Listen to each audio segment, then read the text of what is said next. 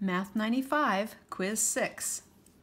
A motorboat takes 5 hours to travel 200 kilometers going upstream. The return trip takes 4 hours going downstream. What is the rate of the boat in still water, and what is the rate of the current? So this problem is a boat traveling in a river with current, but similar problem might be a plane flying through the air with wind, or a person moving along a moving sidewalk. All of those are similar. So what we want to do is we want our two variables to be these two parts that we need to find: the rate of the boat in still water and the rate of the current. So let's let x equal rate of boat in still water, and let's let y equal the rate of the current, so how fast that water is moving. If you think about it, as we're moving upstream, that means we're going against the current. So I'll write that down. Upstream equals against the current. That means it's pushing against you and slowing you down. And so basically the rate going upstream is going to be x, the rate of the boat, minus the rate of the current, because it's decreasing by that. That's how much it's pushing against you. Whereas if your boat is going downstream, now you're going with the current. So downstream means the current is behind you and it's pushing you, making you go faster. And so that rate would be x plus y. The current adds to your boat's rate. All right. Back in our word problem, it says that the motorboat takes 5 hours to travel upstream. So our time is 5, and our distance is 200 kilometers. And so the return trip takes 4 hours, it says. So downstream takes 4 hours, and that's also the same distance of 200 kilometers. We can now use these two lines to make two separate equations. So remember that distance is the same as rate times time. And so when we multiply these together, it should equal the distance.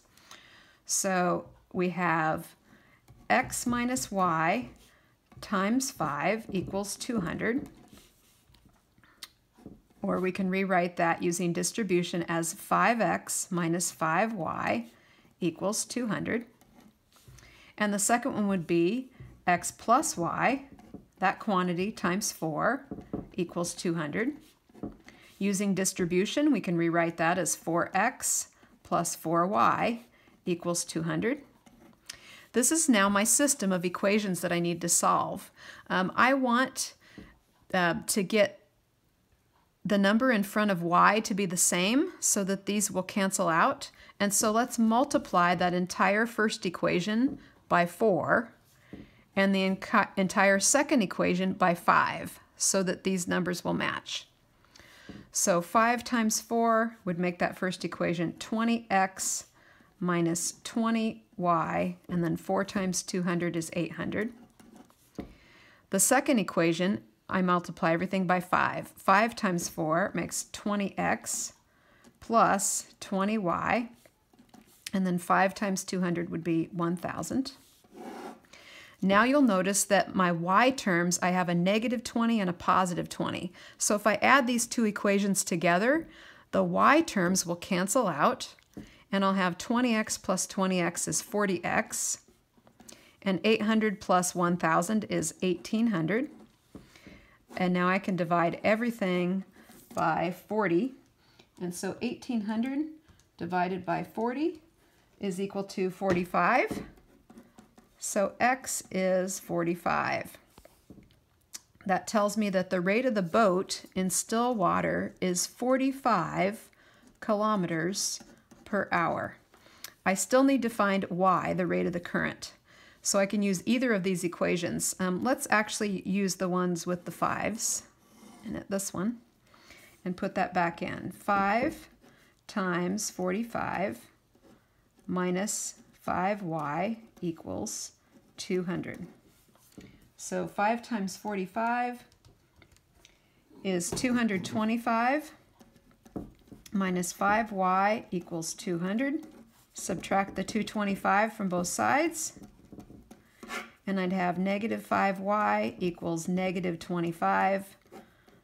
Dividing by negative 5 gives me y equals 5. And so that's the rate of the current, 5 kilometers per hour.